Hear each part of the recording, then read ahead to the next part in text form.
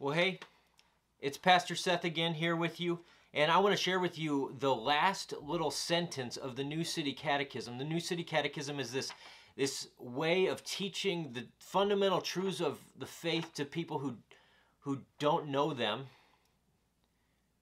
Built originally for children, but it's just great for adults as well.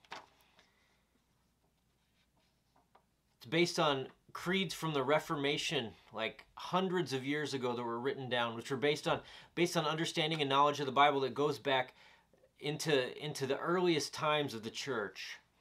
And the second question of the New City Catechism is this: what is God? And the answer starts out, says, God is the creator and sustainer of everyone and everything. And then yesterday I talked about, it says he is eternal, infinite, and unchangeable in his power and perfection, goodness and glory, wisdom, justice, and truth. But today, and this is just beautiful, friend. This is what I want us to meditate on. This comes directly out of the scripture, out of the Bible. The Catechism, it often employs biblical language. It's pointing to biblical truth. Just sometimes it distills it, puts it in a distinct, pithy kind of way. But this is what it says: nothing happens except through him and by his will.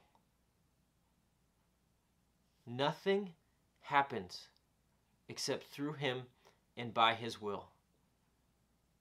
See, this is based on what I talked about yesterday, that if he's this eternal, infinite, unchangeable God,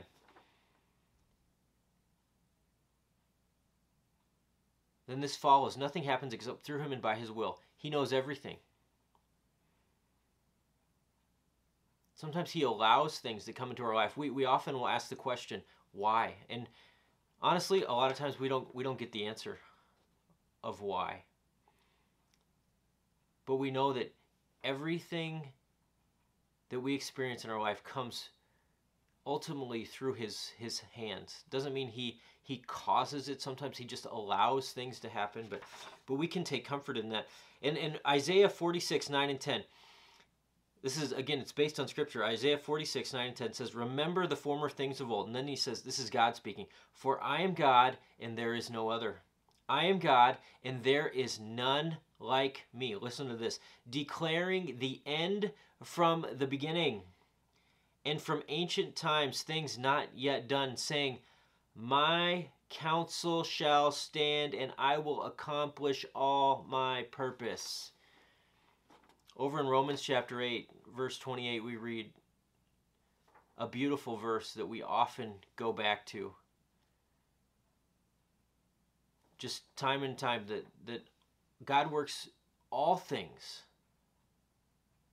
all circumstances in our lives, for the good of those who love him, who have been called according to his purpose.